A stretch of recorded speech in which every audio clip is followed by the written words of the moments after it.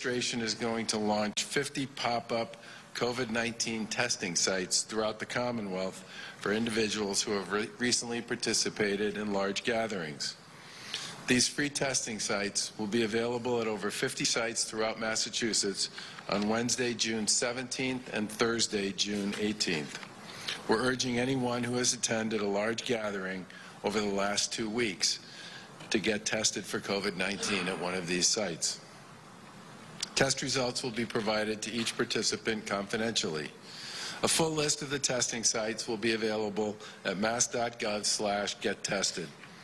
I also want to thank my friend, State Representative Carlos Gonzalez, the chair of the Black and Latino Legislative Caucus, for his advocacy around launching these testing sites.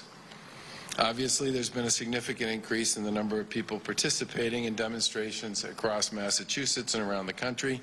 Thousands of people have been congregating in large groups over the past several weeks to exercise their First Amendment rights in the wake of the George Floyd murder. These gatherings are coinciding with reopening, meaning more and more people are moving around with each other. It's not the first time we've seen protesting and demonstrations during the pandemic, but it's certainly been the largest number of participants. And any time large groups of people come together, there's a risk for transmission.